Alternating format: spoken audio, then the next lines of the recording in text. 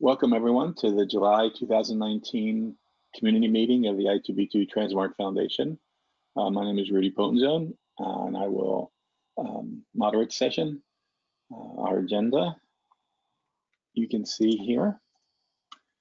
With that, I will turn it over to Diane Keogh, our Managing Director. Diane?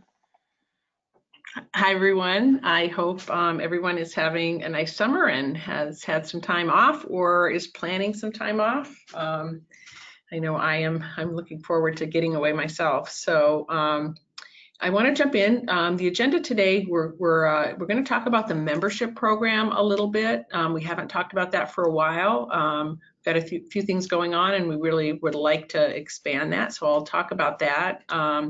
The Harvard Symposium, I think, was a pretty big success. We got a pretty good turnout on the survey, the post-event survey, and I want to walk through those some of the survey results, and particularly the comments we got from people. I think they were really, really informative, and I want to hear more from people.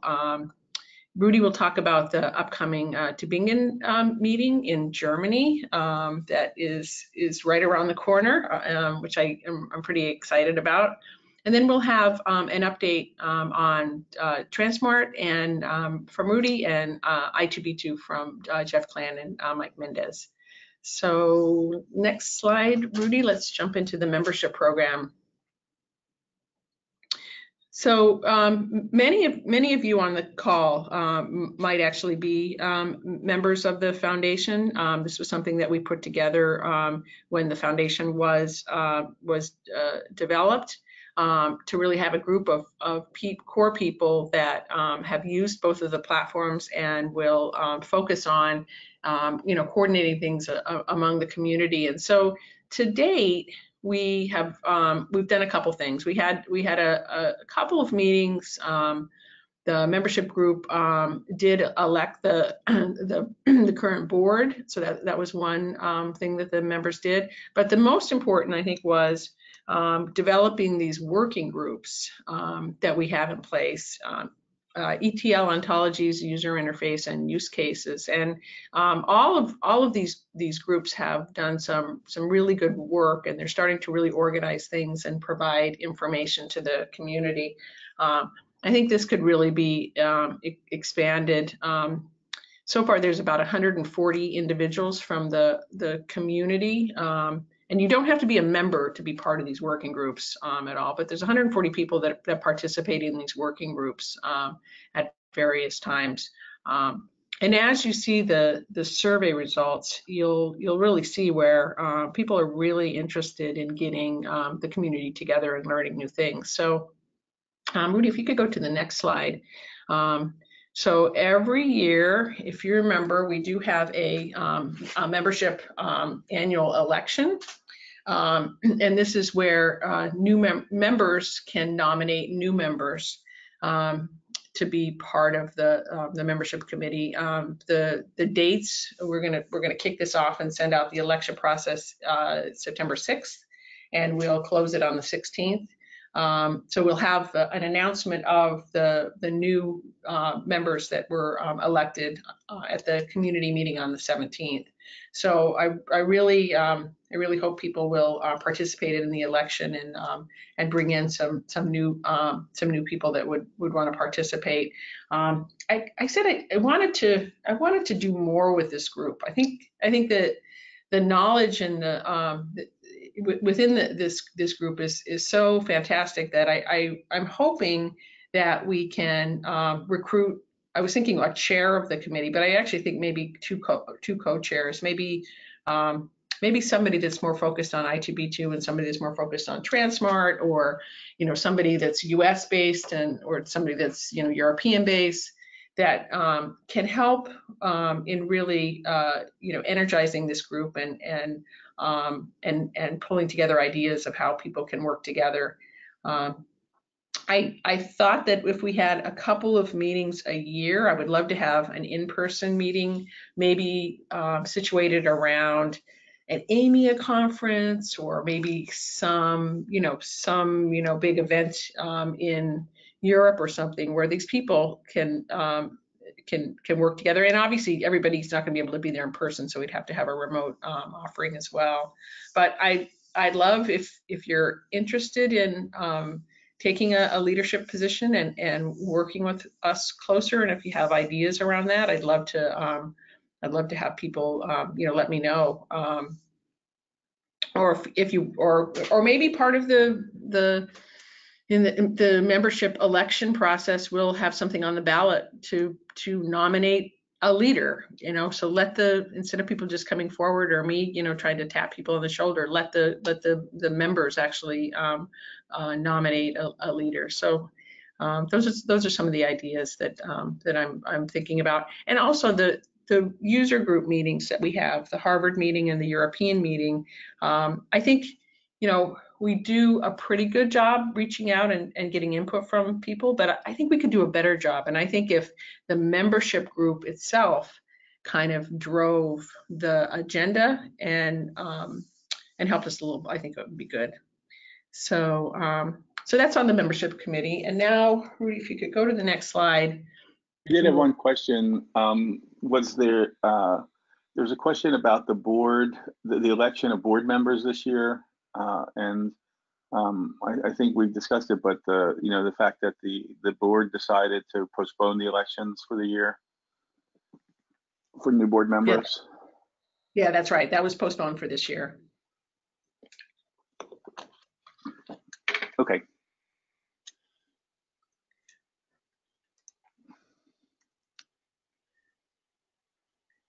So the results. So let's jump in. And I'm not gonna, and I have a number of slides. I have all of the comments that we got on these slides. I'm definitely not gonna read through all of them. I highlighted a few to just kind of pull out some themes, but we do post these slides. So if people are interested in the raw comments, they're all gonna be here. So dig in and look. So you can jump to the next slide, Rudy. So as surveys go, we got a 31% response rate, which I think is pretty good. These are how satisfied were you with the event? We had a pretty high percentage of people who are, actually, if I gotta move my little GoToMeeting bar so I can actually see the screen. I can't do that. We got a pretty high percentage of people who are satisfied with the event, so that was pretty good. The next slide, how relevant and helpful was it to your job? So I think for the most part, we had a couple people where it's not as relevant, but for the most part, people felt like this was very, very relevant. So that was good. And next slide, Rudy. So we wanted to know how people thought about the different sessions. So this is kind of a busy slide, but the blue is very relevant and red is relevant. So you can see that for the most part, everything felt like it was pretty relevant. People really liked the use case presentation, and also the ACT session was very, very relevant to the people who attended that. So that was pretty good. Next slide. So here's the thing that I really wanted to talk about here.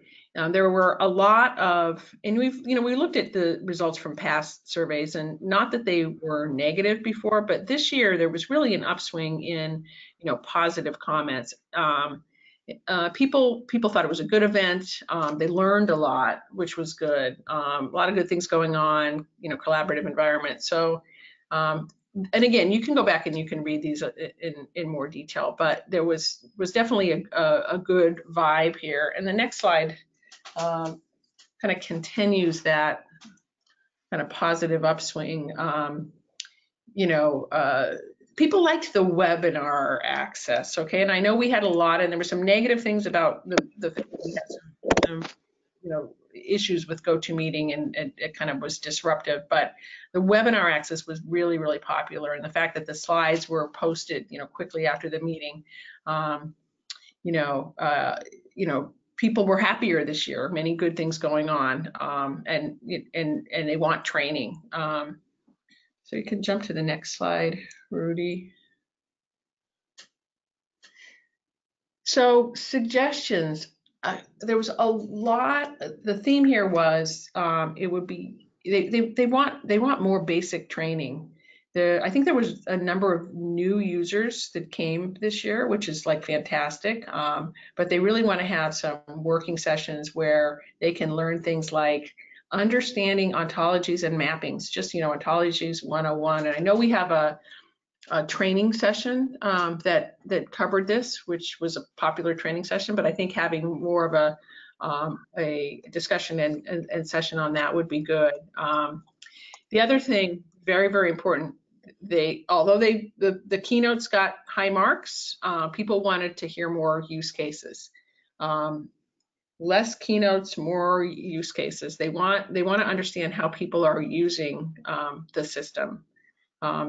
And more fundamentals, so fundamental training classes. So we took that to heart, and I hope we can get the right people even in Tübingen to try to set up some of those sessions as well. So you can go to the next slide, maybe. Obviously, avoid overlap with the precision medicine meeting. We've already have our dates locked in place for next year. I think it's like the second week of June, but it will not overlap with precision medicine. It'll coincide with that, so that will be good. The fourth bullet, there's a bit of a disconnect or divergence in the products. We really should focus on branding and strategy and messaging. That we absolutely agree with that, and that's something that we promise to do to make it clearer what our message is and what our branding is and how our platforms fit together. Again, improve the virtual attendance. That's something we definitely have to work on, or pay a professional to do a better job. The last comment about a formal poster session, that would be something that the membership group could help with. If somebody from the community could take responsibility for reaching out and really fostering that. Because I agree with that. We really didn't have the time to really reach out and work on that. But people love these poster sessions. So that's another comment. So next slide. People were confused about how you join the working groups. I mean, they sat through these working group sessions and they thought, wow, they learned a lot and they want to be part of it. So, making sure that we're in fact, it's something that I can work with all of the chairs of the working groups to make sure that they're promoting that. But if you go to our website and you go to get involved, that's it's right there. Again, more hands-on. They want more time to longer lunch breaks. They want more time to network. So somehow we have to figure out how we maybe we don't pack the agenda quite as much. And also some people say, well, it's hard to sit through talking heads for an entire day. So the first day is all presentations, second day is all breakout sessions. So maybe having presentations for half day and breakouts in the afternoon of the first day, and do the same on the second day. So it kind of breaks things up for people. So those are some suggestions. If people have more, definitely let us know, or we will, because we start planning, the next year's session. Right after Tübingen, we'll start planning the Harvard meeting. So I think you jump to the next slide. I think negatives, people felt like the food wasn't as good this year. So that's something that's doable. We can figure that out. Some of the sessions could have been a little better prepared, better coordination among the projects. And again, the remote connections. So in summary, next slide, Rudy, I think I just had a one slider. More use cases, less keynotes, better food, hands-on, how-to sessions, don't overlap with precision medicine, better virtual attendance technology, more time for networking, clearer coordination between products, for sure. breakout sessions in the afternoon, and potentially a number of people also said that they thought that the ACT session could have deserved more time. So I'll have to work with the ACT group. It could be that potentially they want a third day, or they want a whole day or something like that. So those are our comments. Let us know if there's anything else that you want. But we do read these comments, right? The survey is really important. So next time you're at one of our sessions and we send out a survey, please let us know how you feel. So that was the conference. And I think next slide, Rudy. We did have a question, Diane. Could you get your hands on the actual dates? There's a question about are the dates set, and can we give those now, or? I can. It's June. I can do it in 2 seconds. I think it's going to be a Thursday and a Friday. So it's Friday 11th and 12th. Yeah. 11th and 12th. Yeah. Precision medicine will be the 10th, and ours will be the 11th and the 12th. Great. Thank you. Okay. All right. So we'll move on. Let's talk a little bit about our upcoming meeting in Tübingen. The meeting is set for October 8th and 9th, which is, I think, a Tuesday, Wednesday. Tübingen is a small town, very interesting place with a lot of history. One of Germany's oldest universities. A lot of interesting things have happened there. And we're trying to put together a strong program as we move ahead. We're working closely with the local organizers, as you see here, to try to put together a strong agenda. And now's the time we're asking for help in getting the program together. We do have our foundation events working group, which has been meeting and talking about potential speakers and looking at the agenda, trying to take into consideration also the comments that have come back.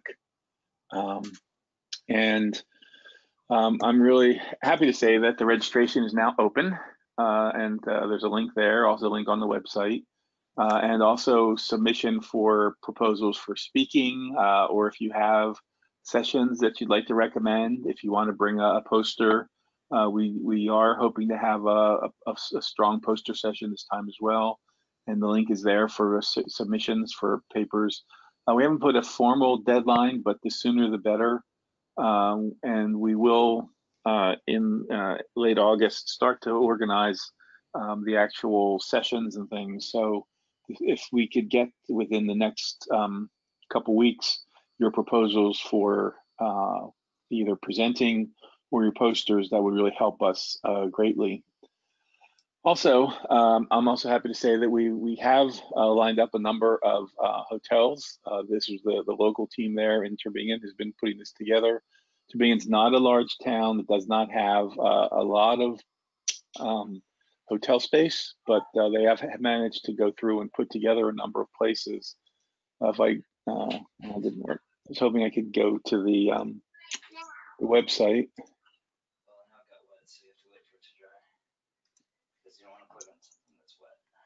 Let's see.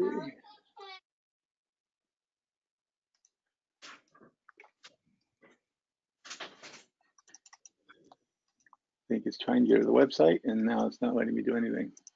Okay. So on the website, you'll see that there are 7 hotels that are close by, and they have some availability for us. And that will be, you'll be able to book the rooms now. We recommend that you do this soon. Here we go. I'll just show you quickly the web page so you can get an idea that the number of rooms available is not huge, but it should be hopefully plenty for us. This is the logistics page that you get to from the website in the Tübingen meeting piece, and then the different hotels you see here are 5 rooms here, 5 here, 10 here, 15. at a couple of these. So, there's quite a few rooms there, but I'm sure they'll sell out quickly. So we're really encouraging everyone to make, if you are planning to come, make your reservations. When you do reserve your room, if you say that you're with the group University Tübingen, that's what they're holding these rooms for, and with this special rate. So again, please everyone, if you're coming, it would be a great time to book your rooms as we get together. And I especially would like to register as soon as possible when you know you're coming, and also to submit your proposals for speaking. So that would be great. So that's what we know about Tübingen at this point. More information will come as we can. I'd like to give now a quick update on the tranSMART from the tranSMART PMC. We're working to version 19 release of tranSMART. A number of things have been done within the code base. A lot of cleanup and reorganization to make the whole future work easier. We have incorporated, thanks to the work of Paul Viak's group, the picture API, and again, that should facilitate doing integrations going forward. A number of cleanups in the ETL, and it is our the goal here is that when the Viak lab releases their milestone 2 of the i2b2 tranSMART environment, that this will be the version of tranSMART that they use, and going forward we will be in lockstep in terms of having this version of the formal version of tranSMART be one of the components of the i2b2 tranSMART environment that Paul's group is making. The other thing about this is that it should also be synchronized with the i2b2, fully synchronized now with the i2b2 core data schema. And the hope, the thing that we're testing now is the ability to open up an i2b2 database, either in i2b2, but also in tranSMART going forward. So where we are, we're in the final internal testing phase, and we're hoping within the next week or two to have the actual beta test available. This will be an open beta once we're ready to go, and we will be sending out a notice to everyone, so you'll be able to test it on a demo site that we'll have. So that's where we are with tranSMART version 19. Now I'm going to invite Jeff Klan and Mike Mendez to do talk about i2b2.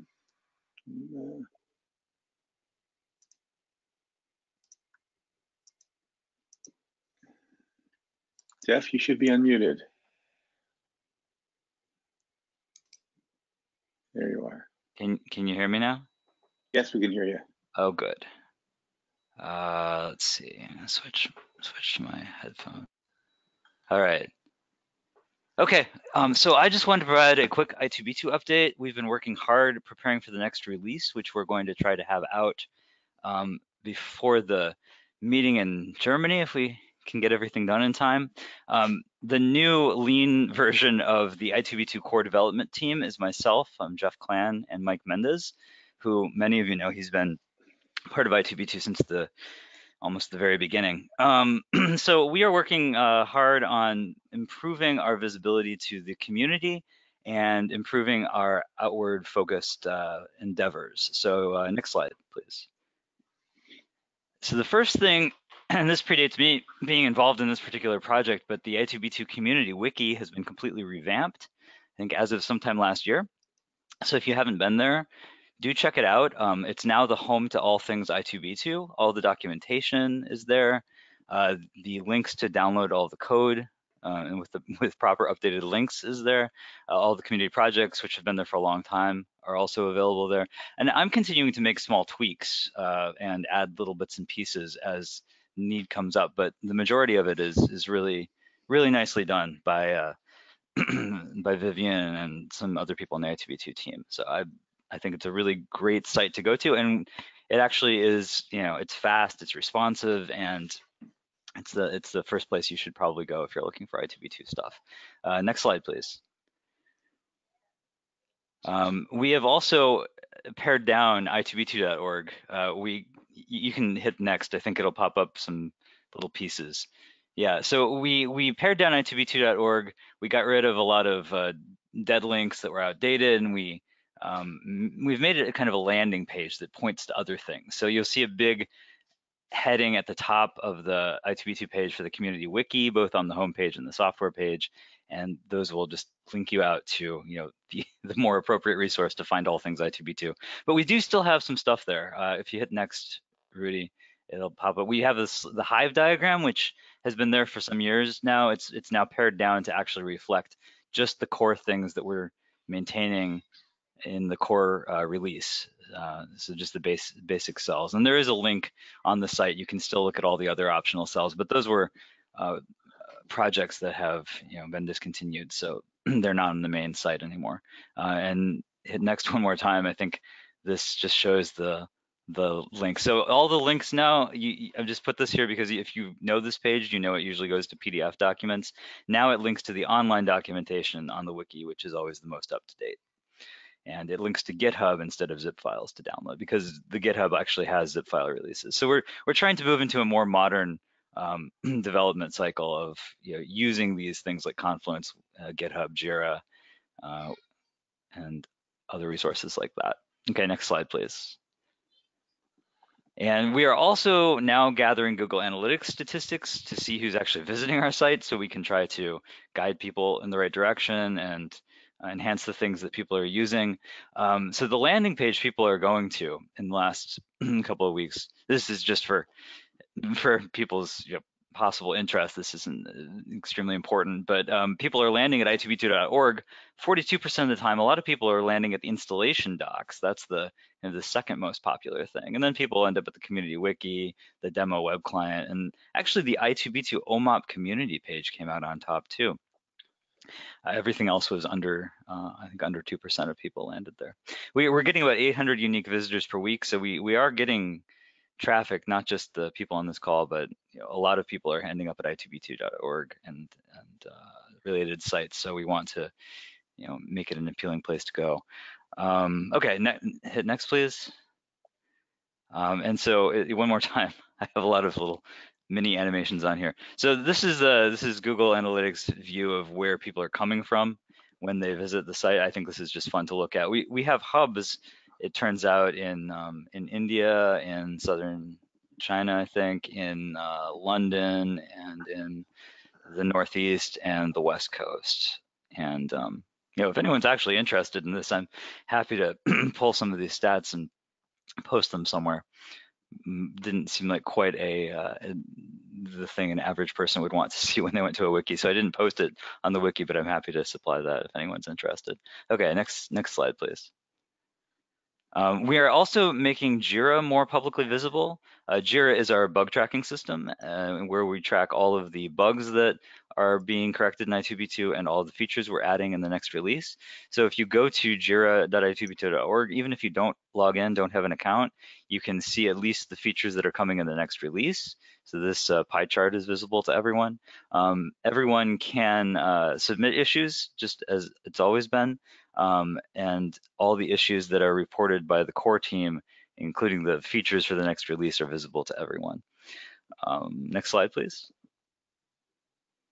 And I've also created a little document that has release notes for future releases. So you may be aware if you go to the wiki, the top menu has documentation, and you can select release notes in that documentation. There is a release notes for 1.7.12, which is the one coming in the fall. So you can get a preview of what's coming, because the feedback we've gotten from people is that they want to know what we're working on now. So you know we're doing stuff and you know what to prepare for. Okay, next slide, please, or next bullet, as it turns out. Yeah, why don't you go through a couple more? Really sorry about this. So I just wanted to highlight we have GitHub. I've been using GitHub for a little while now, but all of our source code is being checked into GitHub. As Mike and myself and other core developers are making commits, they are going to GitHub, so you can get the latest daily code and check out what's coming in 1.7.12. No guarantee it'll build as well. And we also have, of course, the GitHub release page where you can download the latest stable releases. Okay, next slide. And a big effort on about 5 or 6 people's plate earlier this year was redeveloping the web client documentation, and includes a lot of hard work from a lot of people. So just some highlights. I grabbed 3 screenshots. There's a 3-minute screencast tutorial.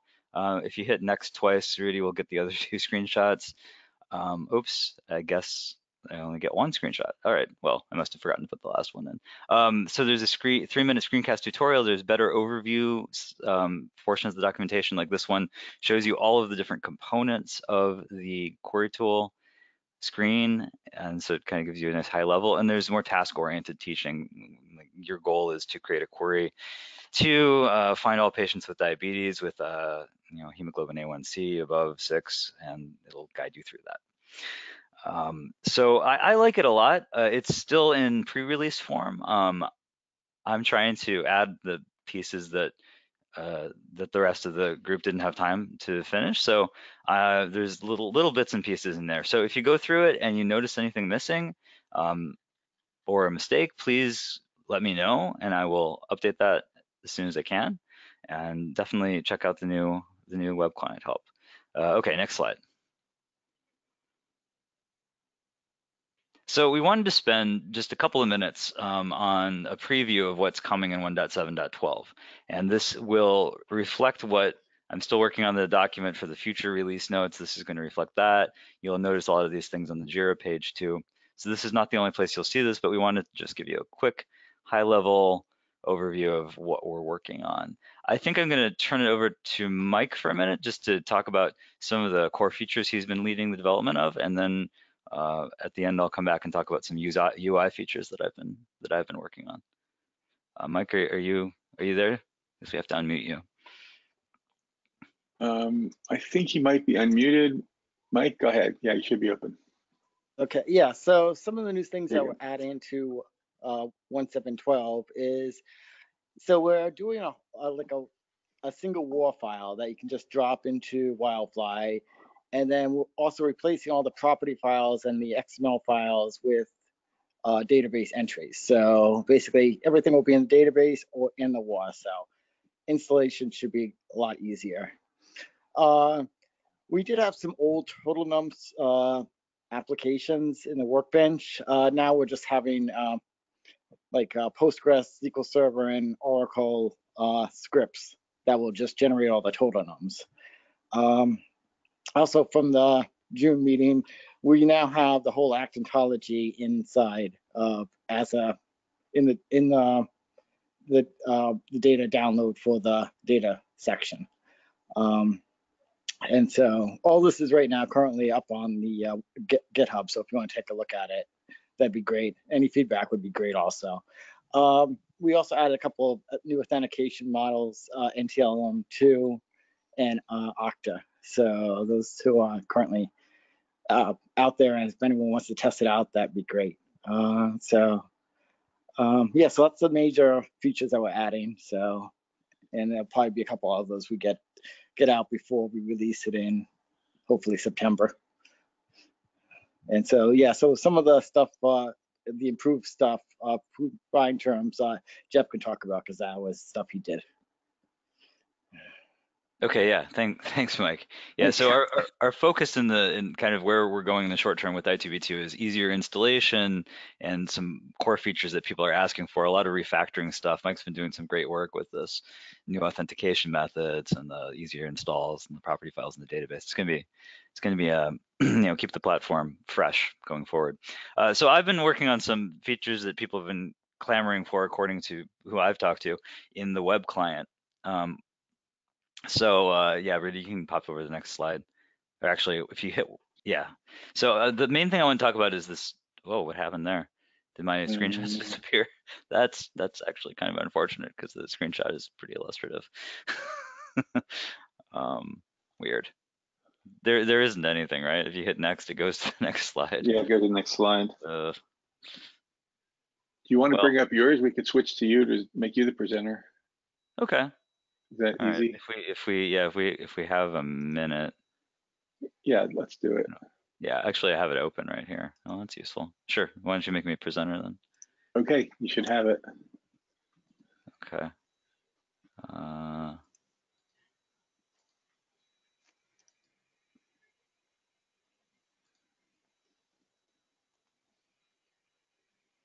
There you go. Okay. I'm not going to attempt to do it any better than that because I Fine. don't want to screw it up. You're But good. okay, so this is so at the bottom in this little bar that popped up, we expanded the left pane of the query tool web client optionally. So when you click the maximize button, and it shows you just the large version of everything in the left pane, you can now get to all the tabs. So that is a kind of an advanced user's workspace now. You don't have to have those three little panes. You can have the entire left side be whatever tab you're currently working on. And you know, that one would be better with a live demo, but I'm not gonna attempt that. Even though I'm presenter now and I have it running on my laptop, I'm not gonna go crazy. This one we've been spending a lot of time on. This one's improved find terms. So as you know, on the left side, when you search for something in find terms, you get hundreds and hundreds of results back, and you'll usually get a couple of warnings from the server that you're getting more than a few hundred results back and it can't show you the results because it's too much. And then they come back to you disorganized, and some of them are in folders and some of them are not, and it's very hard to use. So we're trying to clean that up a little bit. We've grouped it into, on the right side, you can see we've grouped it now into the category. So if you select any category, which is the default for find terms, you'll get your category split out for you. So diagnoses, medications, and diagnoses ICD-10 are here. Then we sort it by the level in the hierarchy, so we can remove duplicates that are deeper in the hierarchy. So for example, you don't see acute gouty arthritis on the right side, but you see it on the left side, and that is probably because it's inside the gout folder. So the gout folder shows up first, and then when the server sees acute gouty arthritis, it doesn't bother returning it because it's already included in the gout folder. And that's an option you can turn off if you want all the results back, but it reduces the number of results. In this case, it reduces it, to all fit on one screen, but it can reduce it from 500 to 15 terms depending on what you're searching for. So it's quite a space-saving feature.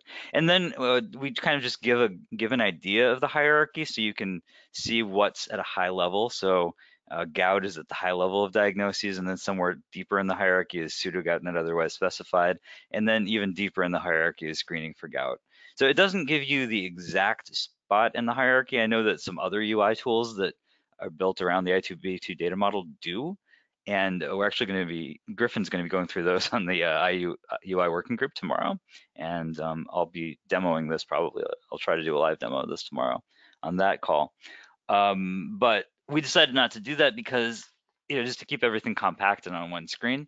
But we are adding a feature that Nich Wadanasan developed where you can right click on the term and it'll pull up the hierarchy and open to that particular node in the hierarchy.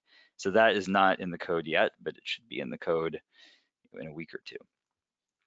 So that's the improved find terms in maybe more detail than people wanted. I don't know. And then I had one final slide, but it's not in this PowerPoint because it was in a different version. Let me see if I have it.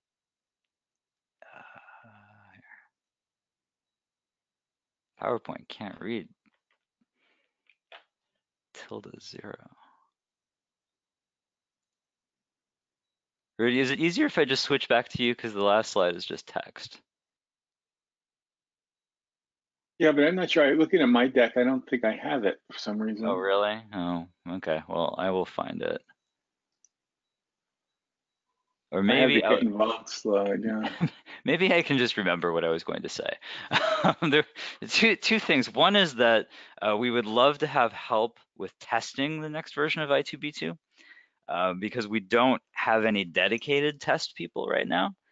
Mike and I will do all the testing if necessary, but we'd love to have some help testing it.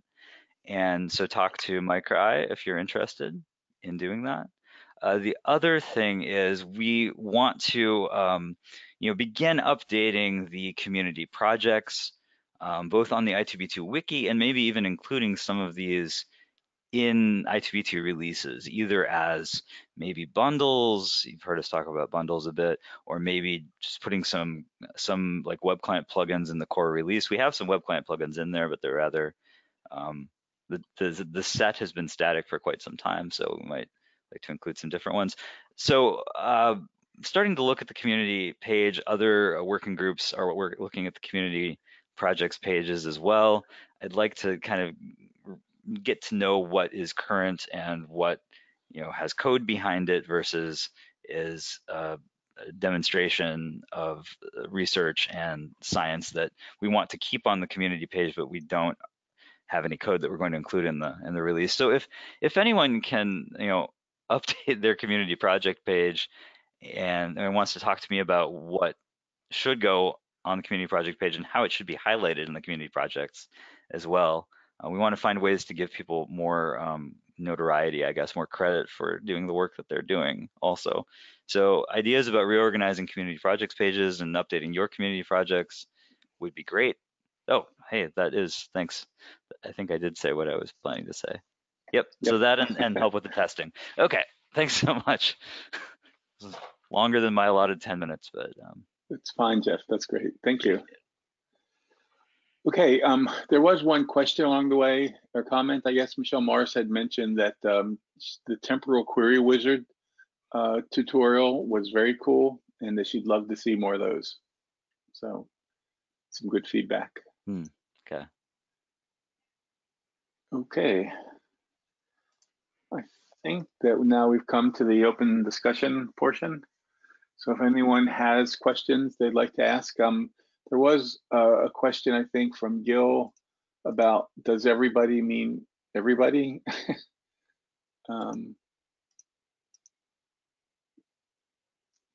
I think that may have been on the beta testing, and the answer on the beta testing is yes, definitely everybody is invited to participate in that. If anyone has a question, you can raise your hand or type it into the question window on any of the content from today.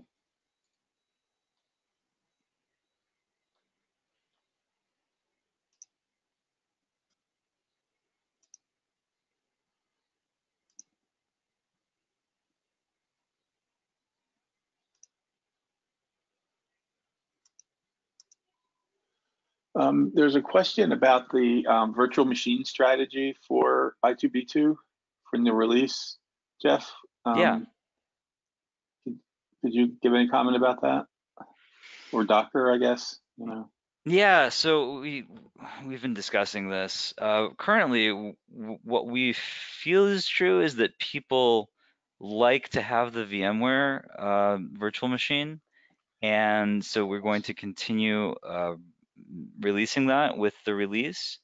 Docker is something that we are excited about.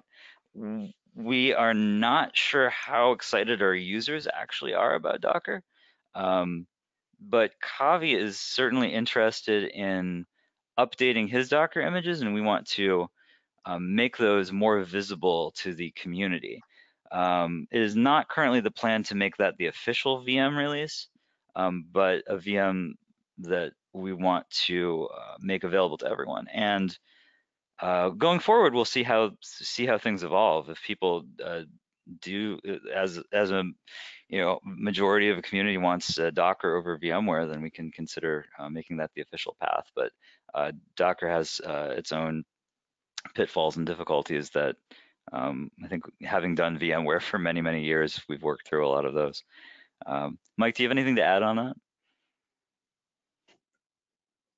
No, I don't have anything to add, except that there was talk of actually having two VMs, which is the traditional one that we have, and the second one that has installed. Now, Mike, you're really breaking up. Oh, you must be in transit. I can try to fill in. Yeah, we're thinking of releasing. You couldn't hear me? Yeah. No, you're back. Okay, go for it. Sorry. Okay, so there was talk about having two VMs. one VM, which would be the traditional one that we've always had. And then the second one would be the one that would have like a UI on it so that you could do development work, testing, and then also would have the workbench. You could use that UI also. Did that all come through? Yeah, we got all that. Oh, also, I guess I should mention that the work Mike especially has been doing to make i2b2 easier to install is kind of I think it was partly inspired by these Docker VMs that are very easy to configure. So we're trying to make i2b2 actually easier to install, so you don't necessarily have to use a VM. There are other viable ways of getting it installed without spending 2 weeks doing it. And the new release will reflect a lot of that work. Right. We got kind of the companion question on tranSMART. Will there be a Docker version available on tranSMART? And it's something that we're trying to get to. We're trying to get the release finished first, and get the beta test going, and then we're going to try to get a Docker version available. There's also a question of are we considering anything like a Kubernetes release or an Amazon AMI release? At this point, certainly on the tranSMART side from the foundation, we're not considering those. Have you thought about that at all, Jeff? I haven't thought about it, and I haven't heard discussion about it. Okay, cool. But open to the idea. Yeah.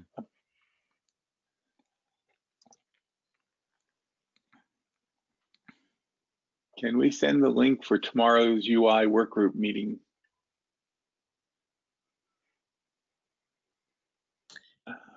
The link to the call-in information? UI working group? Yeah, I think so. Yep. Could you put that maybe in the chat window? I can do that, yes.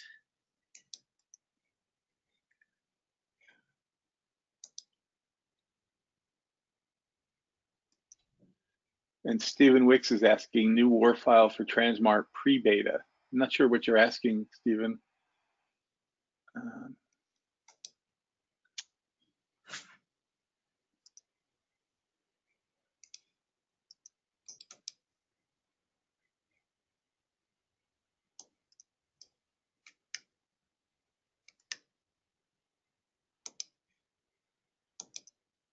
Stephen, I've unmuted you if you'd like to ask your question.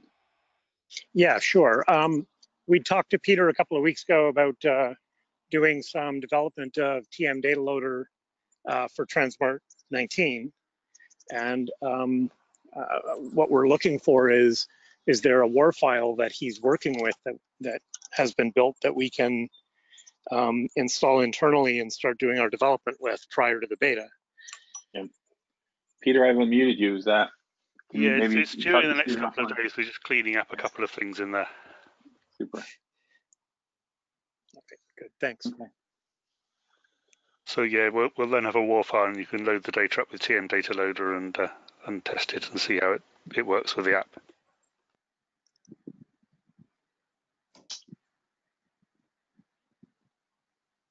Okay, are there any other questions for any of us?